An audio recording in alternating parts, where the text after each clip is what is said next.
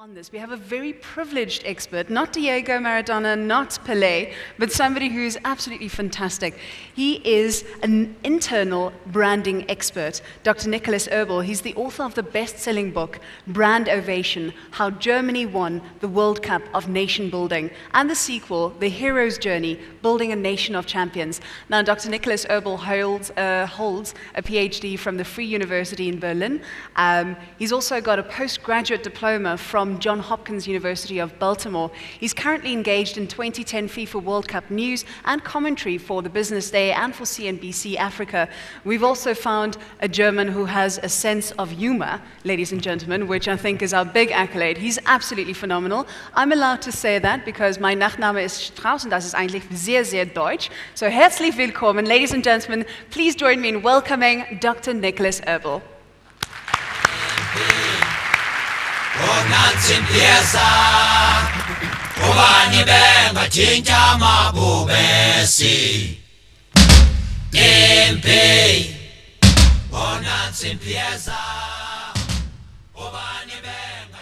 Ladies and gentlemen, welcome to the hero's journey, how Germany won the World Cup in internal branding and how South Africa shall clinch this title in 2010. 3 years ago, Africa is calling. Come to Africa in 2010. Hosting the most successful World Cup ever, a promise that was reiterated by President Zuma, will require exactly what? According to FIFA President Blatter, this title currently belongs to the previous host Germany because, and I quote, never before has an unfriendly, at times even bully.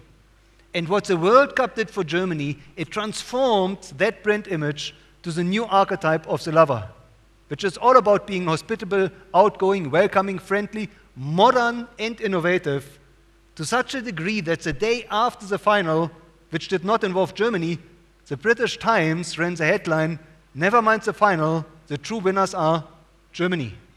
And here are some pictures of what happened on the pitch and off.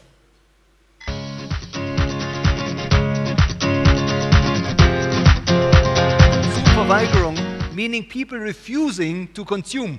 One electronics retailer even coining this brand promise, Geiz ist geil, meaning stingy is cool. The highest unemployment since the war, a big match-fixing scandal in the Bundesliga, politicians talking about no-go zones because of xenophobia, and with Tony Blair about the way that the UK movies were portraying Germany, including this one. Yeah, watch! Who's this then? Stark you, my I'll do the funny walk! You can't!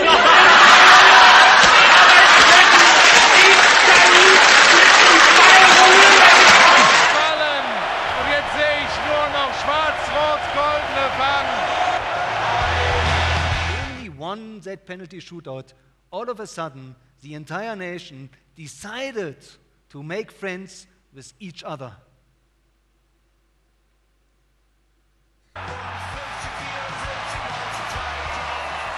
Ich freue mich einfach nur. Nicht schlimm, aber... Now the final battle, which would prove whether the German people had actually internalized the brand, was the semi-final against Italy, where many people were worried what would happen.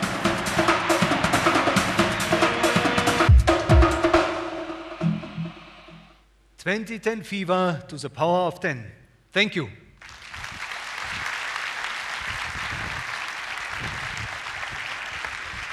Thank you very much.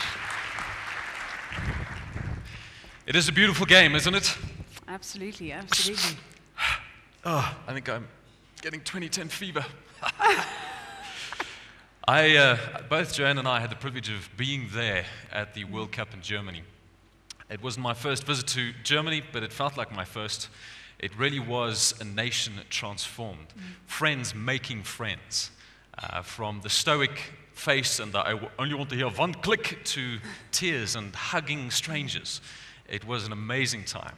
And yet they talk about the transformation that happened in 31 days. The real transformation took place 4 years earlier, when it was those nation brand builders that said, let's do the impossible. Let's change what people thought could never change.